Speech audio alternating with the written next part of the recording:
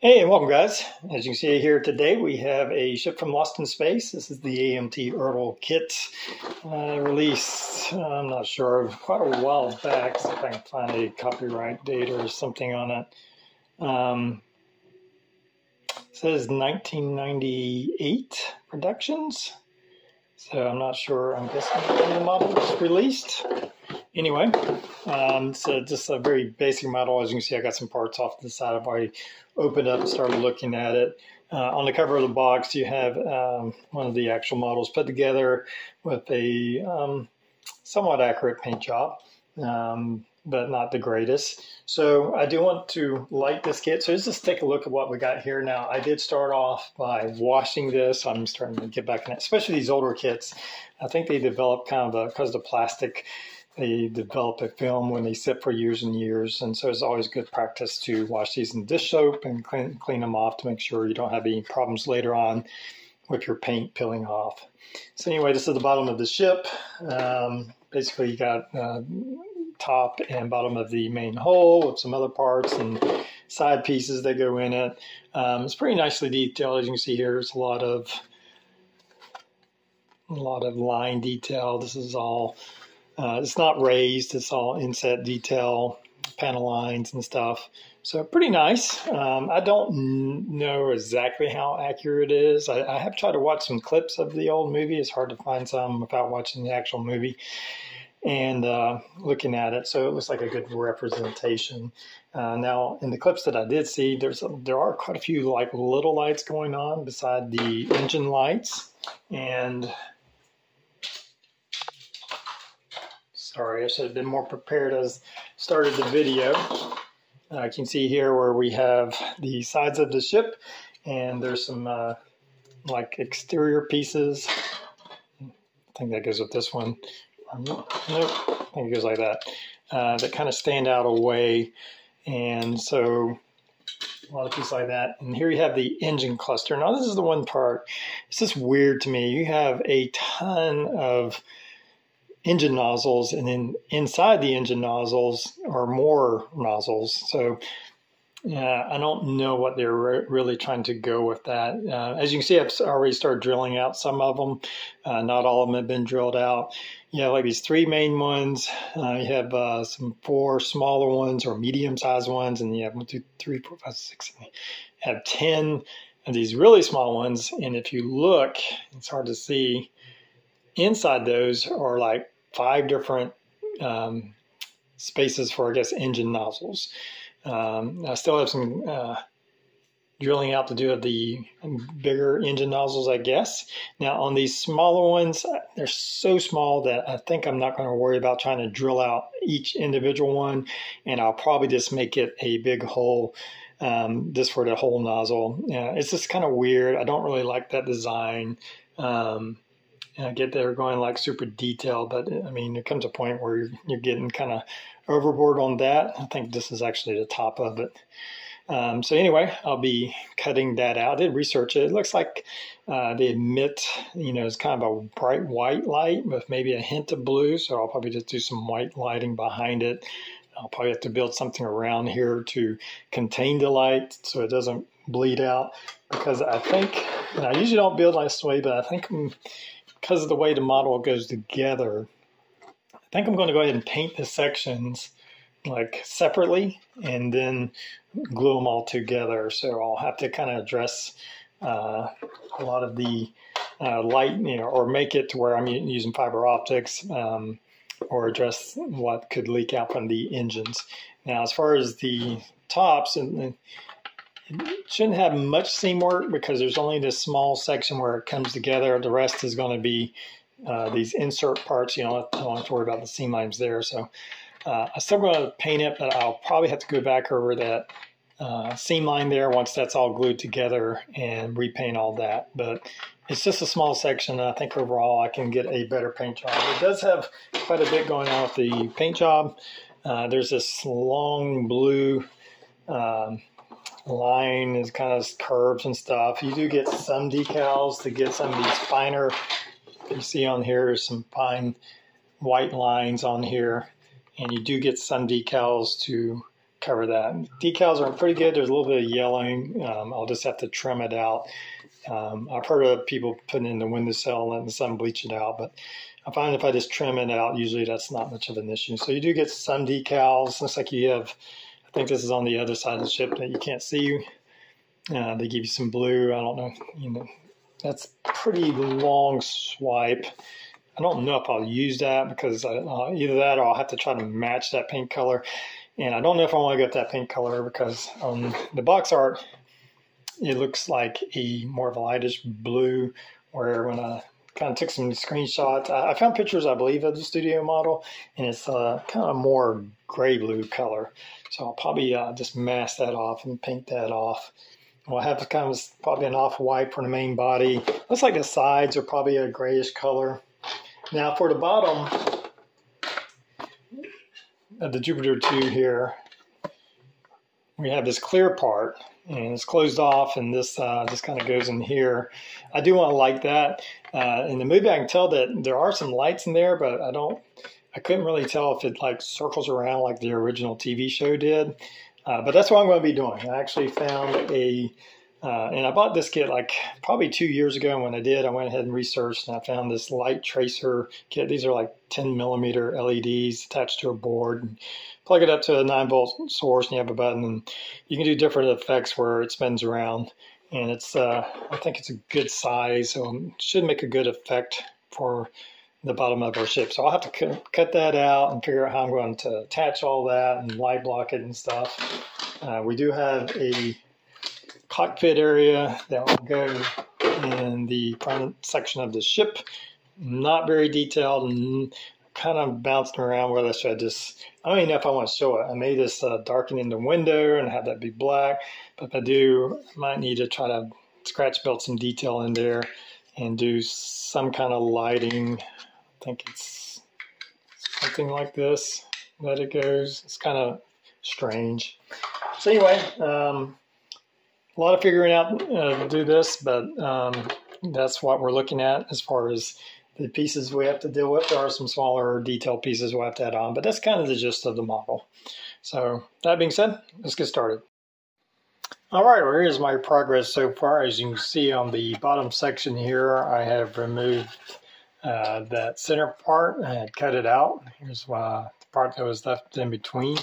I started drilling holes, but that was just going to take forever. So I ended up getting a cutting wheel on my Dremel. As you can see here, just kind of cutting away through that. I then took a little drum sander attachment for my Dremel and then sanded around the rest to kind of clean up that hole. And it's not perfect, but it doesn't have to be. Our little clear piece will come all the way to around here, so no one's really going to see that. Just want to make it kind of uniform, clean that out. And so I've also attached a bolt here. Now I'm going to use one of these monitor mounts to be the stand for my model. Now the hole supplied for the kit stand fits this kind of nicely and goes up in there, and I just had to find a bolt the right size. I put some 2-part epoxy on there that's on there nice and strong, so I can easily mount that, and it'll be a nice strong connection for that.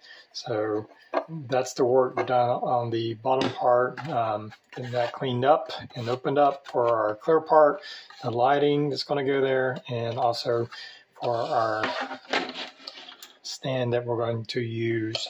Now on the top section, I don't know if you can quite tell, you can tell it's a bit shinier. I have went ahead and applied a base coat of paint on this. I first primed over this with a gray primer and just using this bare toasty gray gloss paint to apply a coat. Now these gloss paints, you do need to let them cure for probably a couple of days, maybe even longer, just to be safe before you start doing too much handling. This has only been dry for probably 3 or 4 hours now, so I'm still not trying to touch it. May still leave a fingerprint or two on it, so I'll let that dry for at least a couple of days before I start trying to mask it off. I'm not too worried about the color. I think is pretty good. It's not it's an off-white color. It's not a stark white, so looking at photos of the studio model, they're actually, some of it's quite weathered. The ship crashes and goes through several explosions, things of that nature. And some of the pictures are quite weathered. I don't know if I'm going to do it that weathered, but this is just a base coat. We have some blue striping, some decals, some detail paintings going to go on it. So all that's still left to be done. And as you can see here, here's our engine section that's been opened up, and a lot of clearing out all these holes, drilling those out. I painted it with a flat black, and then did some hand painting on the engine nozzles and dry brushing with the same color. And that was a kind of a strange mix of this antique copper by Folkart and a little bit of this aluminum. They're both acrylic paints, so they mix well. And I mixed it with a little bit of water, and that mixed up pretty well and brushed on actually pretty nicely. And I like that kind of color we have going on there. Just looking at photos of the studio model, it was kind of this similar to this color. It's heavily suited, I guess you'd say. So I still have some weathering to do. I did the same thing on both of the side pieces, flat black coat as a base coat, and then dry brushing. I may do a little bit more detail painting around here. I have opened up a few holes for some fiber optics. And now as far as our clear part for our bottom section, that has been painted.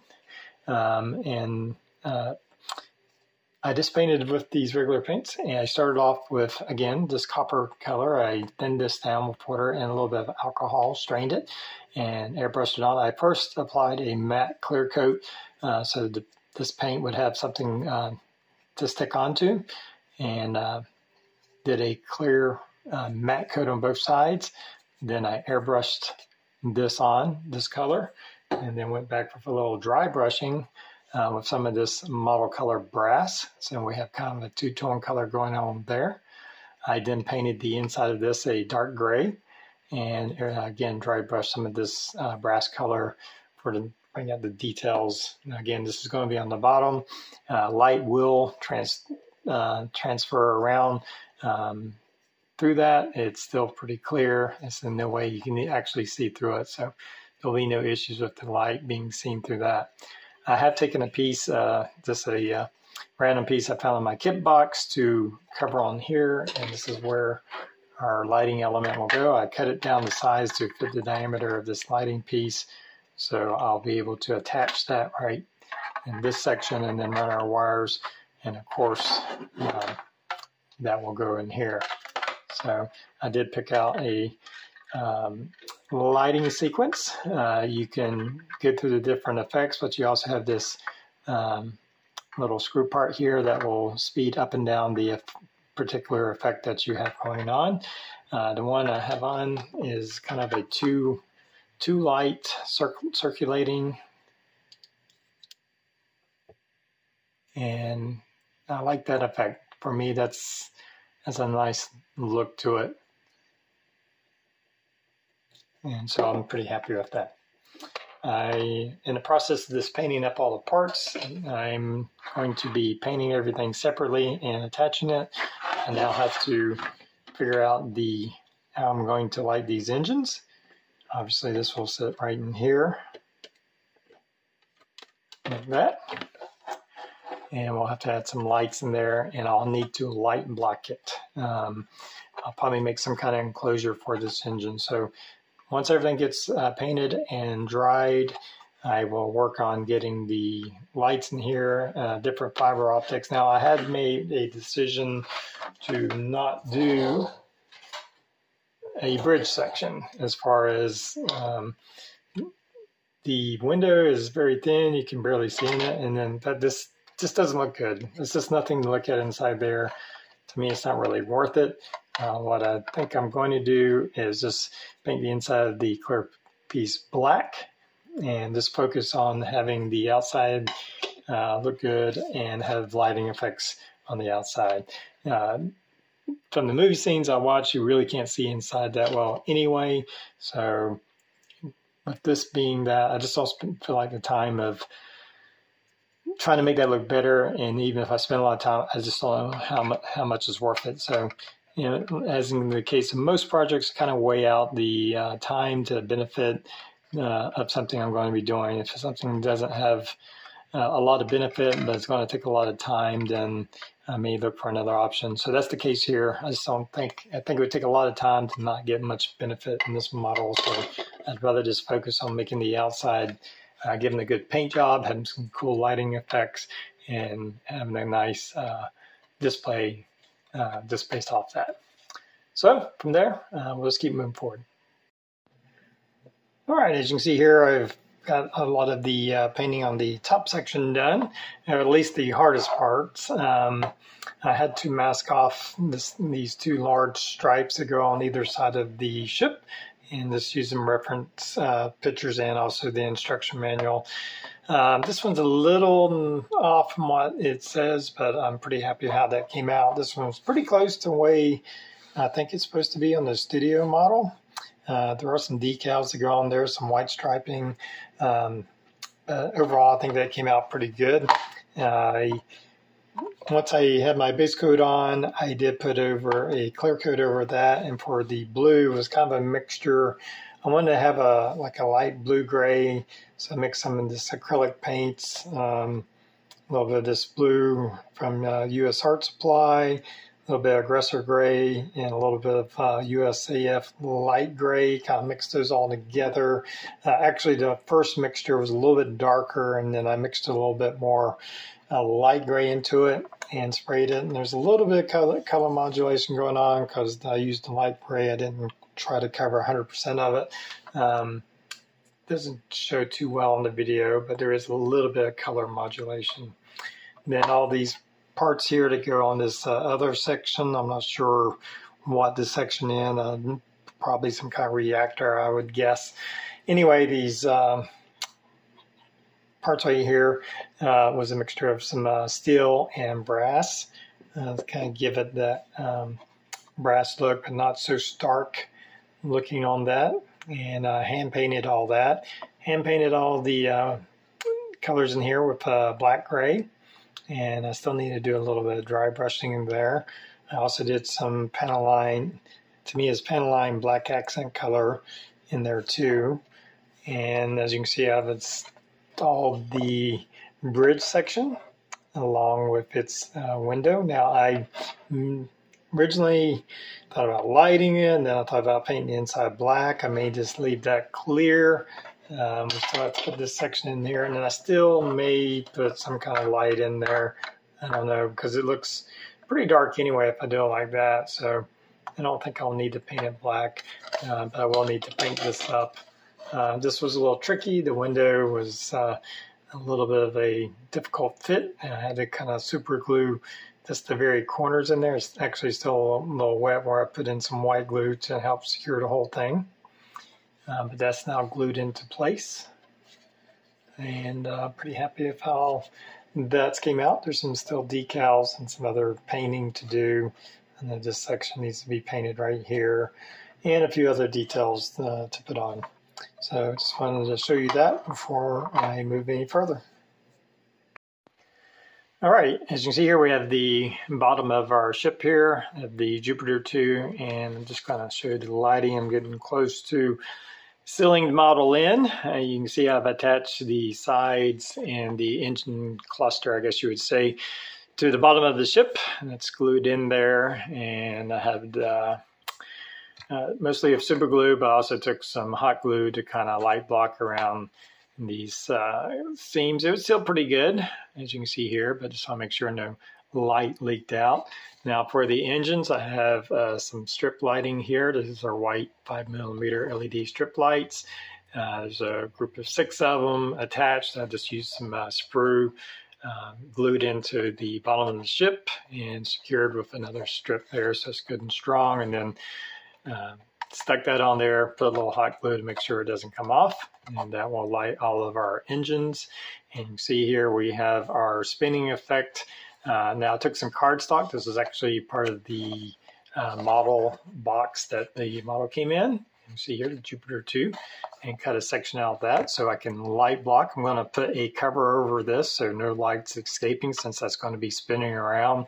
I don't want light leaks coming where you just kind of flashing, taking away from the model. So just hot glue that into place. It's nice and secure.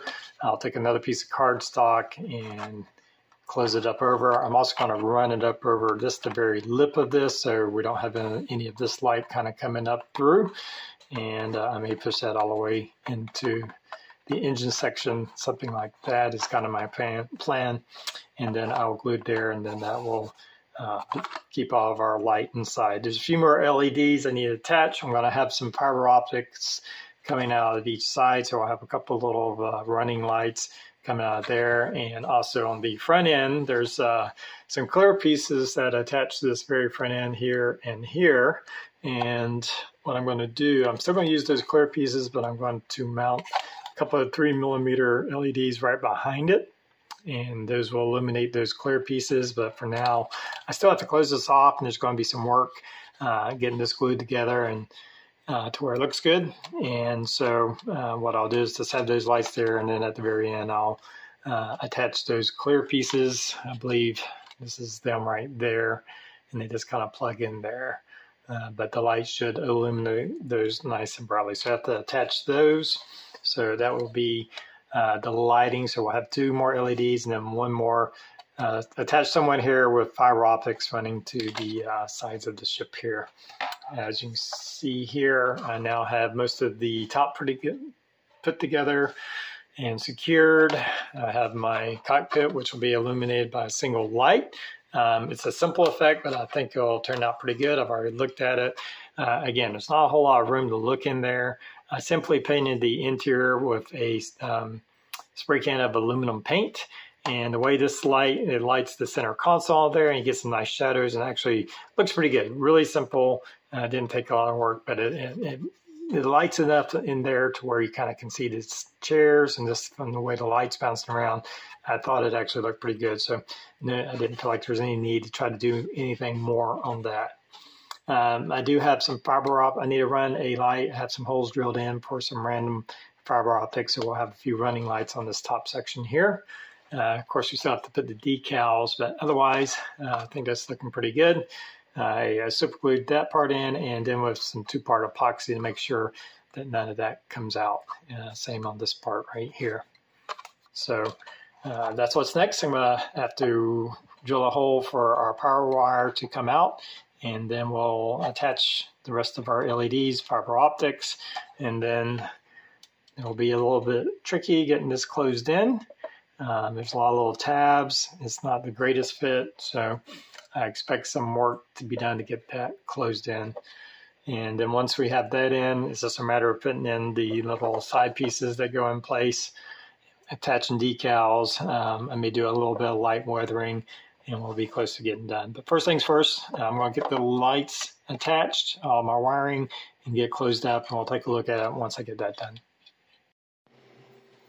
All right, as you can see here, I have my ship all sealed up, and I also have some of my decals put on, or most of my decals put on. It was quite a chore to get this to sandwich in between those parts. You know, I had to glue down some of the parts and then kind of work my way back to get it all sealed. I did get it sealed pretty good. There is a kind of a light leak up under here. I'm still trying to figure out if I'm going to try to address that. It's not too noticeable. You have to kind of look up under it to see it. You can see the bottom here, and this is the monitor mount I'm using for the display stand, and that will go on a base here I made out of wood, and I'll have my battery pack on the bottom of that, and that will go there. I've been doing that for the last several models. Decals were okay. As you can see, there's a little bit of graying in them, but really not too bad. It kind of offsets the panel. I believe those are when they kind of the ship goes into like a hyperspace kind of thing, that these kind of elevate upwards, and I think that's why they kind of look like that. So there was a big seam line. I did fill that in and sand that down, to get rid of the seam line that came across the front. Didn't worry too much about this big one right here with all those serrations. I just decided to leave that as a gap. I still have to enter in, see if I can get this into focus. I still have to put in the clear parts here for the headlights. But otherwise, I think it's coming together looking pretty good. Now, from what's left here, there's quite a few of these side pieces. Most of them are painted up. They still have a gloss coat. Obviously, I'll have to put a flat coat.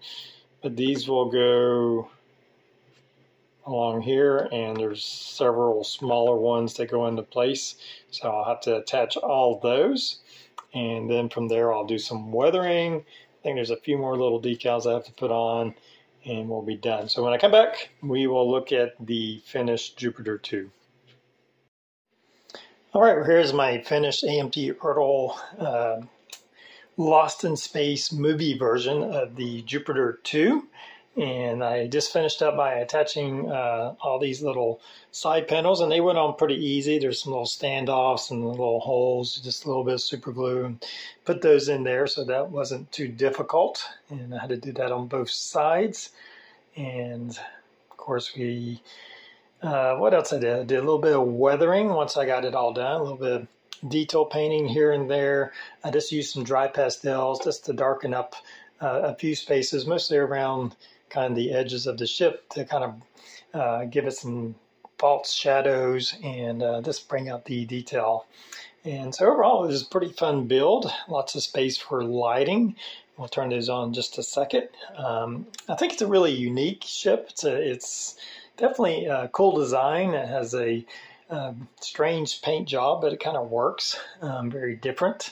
I don't know if fans of the original TV show care for this kind of oval teardrop shape with the offset bridge section, but it is pretty nice. Now, judging by the little seats inside, I say we're somewhere in the 1/44 scale, perhaps a little bit smaller than that, to give you an idea of the size of it. It's about, say, 14 inches long or so, just guessing. So anyway, I'll turn on the lights here, and we have the bridge section, and I think that turned out pretty well. Originally, I was thinking about darkening that in, but I just have a single light kind of in the middle. There's like a command center or set of command table back here, and it has a glowing top, and that's where I put that one light. And of course, I have the headlights. Now, I do have a little bit of light bleed coming through right here, just from those two LEDs that I had put in there.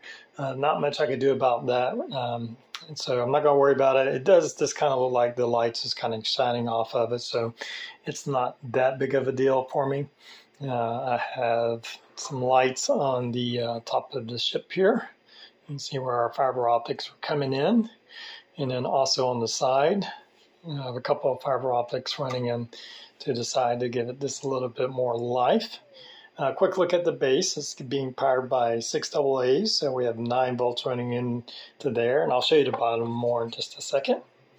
And I think the engine section came out pretty good. Perhaps it could have been a tad bit brighter, but overall I think it looks pretty good. It's not overwhelming, it's not blinding to look at, and it shows all the detail of the many engine nozzles we have. And so let's take a look at the reactor going on there. I'm very happy with how that came out. Now I can change the angle of all this so you can get a better look. And so I think that's kind of the highlight of the model, is that LED chaser light working there to kind of simulate the fusion drive, I believe it is, of the Jupiter 2.